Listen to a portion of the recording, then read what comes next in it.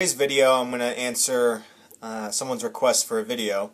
They were asking if I can talk about cravings and the illusion that after you have a good amount of clean time, you think that you can have just one pill here or one bag of dope here and it won't affect you, and that your tolerance is really low to this stuff because you've been off for so long that maybe you can dabble in it a little bit and then just come right off and go back to your normal life. Now, cravings. In my personal recovery, I don't have cravings now. I mean, it's been over 5 years. But I remember having a little under a year clean, going into a Wawa convenience store in Jersey. And I walked by this guy, and he had too much cologne on, but I smelt it, and it was the same exact cologne of somebody I used to run with and get pills with.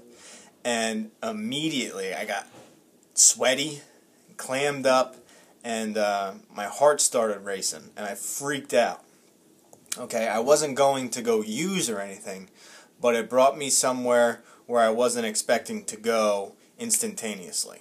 Okay, so for a couple minutes I was vulnerable and freaked out. So I hightailed out of the Wawa, didn't even buy anything, and just left and went home. But that was my first time dealing with an instant craving. Not so much a craving, but almost like a person, places, and things. It was a trigger. That's the word I was looking for. It was a trigger, and I did the best thing I could, was just go home, and I talked about it with somebody on the phone, and they told me what it was and why I felt the way I did, and blah blah blah. So I learned from it, and over time, your cravings for most people go away. Your lifestyle changes. Okay, so this isn't really part of your life anymore. And as that happens, you grow stronger with time, and you don't really even think about it. All right. If you stay around people that obviously still use this stuff, and it is part of your life, even though you're not using, some people consider that not even being clean, because you're constantly thinking about it, you're constantly around it, and it is still part of your life. Okay, even though you're not taking it in, it's still part of your life. So if that's the case, you got to get away from it. Okay, you got to lose the friends that are using. I know it's hard to do that, but you got to get away. And I know people are going to tell me that's impossible. Everybody's using this stuff. The stuff's everywhere. I get it.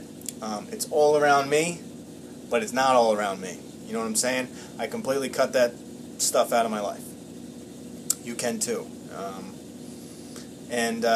As far as the illusion of you being able to use, this is very real, okay? People, after they have a good amount of time of being clean, they don't stay vigilant in their recovery. So it's almost like their time using was a past life, all right? They don't even want to think about it. They're over it. It's like, you know what, I'm over that. I don't even have to work any of my steps, or even if you did steps or you didn't, whatever. What I'm saying is they just acted like it never happened. And in my experience with a lot of people is that when you act like this never happened and that you're above and beyond it, it's almost like it'll catch up to you at one point and like knock you over. Okay, so I'm not saying it's going to happen to everybody, but it does happen to frequently to a lot of people that act like it never happened. Their addiction was a past life, and they've moved on, and they don't even want to deal with it.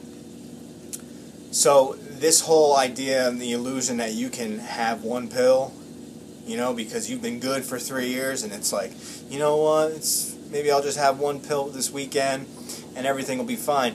You can't. I'm telling you straight up, you can't. If you were addicted to this stuff, you take one pill, it's over.